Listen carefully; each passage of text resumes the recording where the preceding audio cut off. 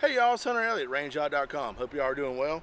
This afternoon I'm wrapping up a review on something that may be not quite as sexy as the firearm side, but equally or more so important, and that's hearing protection. So when I was out at the High Speed Gear 6 Hour Media Day out there toward the East Swansboro area, where I got turned on to these Walker Razor electronic hearing protection. And I'll be honest with you, I've had a little bit of experience with electronic hearing protection, but I've never really favored any kind of muffs. I've always kind of run the squishies, you know, just kind of roll them up, stick them in your ear, and they seem to do just fine. Primarily because I didn't like something holding on to my head all day, and when I was running a rifle, you running some big muffs, standard type ear muffs, you see how big these are, it always messed with my stock weld. Where these razors, you can see there, here again, compared to just some standard muffs, hell, they're over half as thin.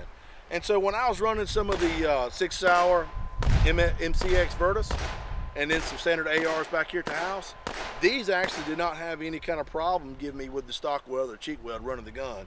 So took these home with me, and I've had some experience with them at the range doing a couple reviews.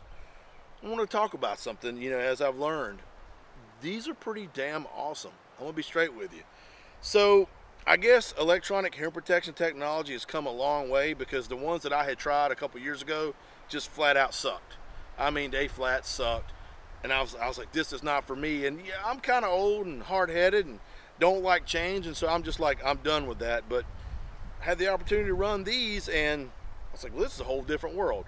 Let's talk a little bit about them. They run two separate high-speed speakers that basically, when you're wearing these, you know, you've got hearing protection, but if I'm talking to you or talking to somebody at the range, especially in a classroom environment, you're not having to pull your ears in and out, or the little squishies, because after you squish those things a dozen times, they don't ever seem to quite work just right. But it sure gets old pulling your ears off and on, off and on, off and on, talk, shoot, talk, shoot. Where these, they allow you to easily communicate and hear somebody talking to you at normal levels. And basically, the voice is interpreted through these speakers, and you hear it right here, and it's just like listen to your headphones through stereo. It's actually pretty cool. It did take me a couple minutes to get used to it, because it's kind of funky, but once you use them for a few minutes, not a problem. Now, they do come with a little auxiliary cord plug here, so if you had some music on your phone or what have you and you wanted to listen to it, you can plug your aux cord right in here, and I wouldn't suggest maybe doing that at the range.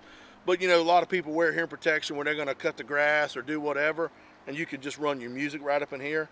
Something I think is pretty cool is, you know, when Allison is running the camera, she's running the video camera, we may be at a live fire, but she can run the audio feed from my camera to these.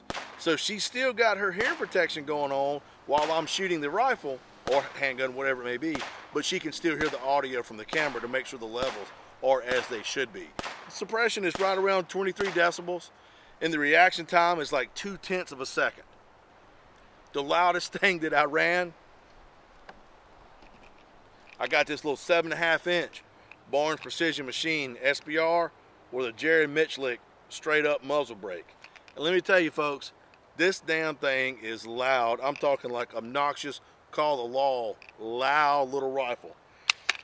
And I ran several mags through this, running with those Walker Razors, still plenty of hearing protection. So if it worked good with this, it ought to be fine for any daggum thing's what I'm figuring. Now, being electronic hearing protection, they are battery powered. They do run on 2 AA batteries. Actually, they both fit in just one of these here. You got a little compartment. Stick those 2 AA batteries in. You've got an on-off switch that not only allows you to control the off and on, but you can actually also control the volume of what you're hearing on the inside. Walker says you're going to get about 40 hours out of a set of AA batteries. And if you're at the range and the batteries go dead and you don't have no spare ones, they're still good earmuffs. Kind of like your electric blanket. If power goes out, it's still a blanket.